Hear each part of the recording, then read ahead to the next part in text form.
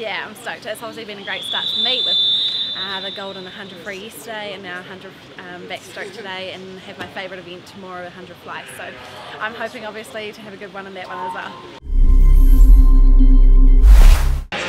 No, it's been amazing. I've got so many friends obviously already within the class, but they've been really incredible. I think obviously due to the Paralympic movement and everybody's getting reclassified, at the end of the day, look, I've been accepted as S9 and the girls accept that. I haven't been classified since I was 11 years of age, so to obviously have that change has been no different for me in terms of how much I challenge myself. You know, I've set the barrier in terms of the times that I've set, and that's what I chase.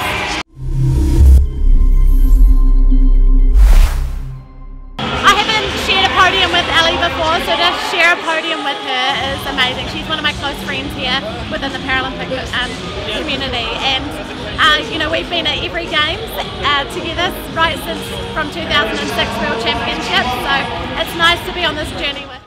Hey, do you love SwimSwam as much as I do? Do you want hours of endless practice footage, race video, and a guide to the best pancakeries in the country? Then subscribe to our YouTube channel below.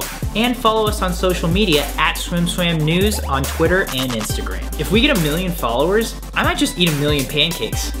Only one way to find out.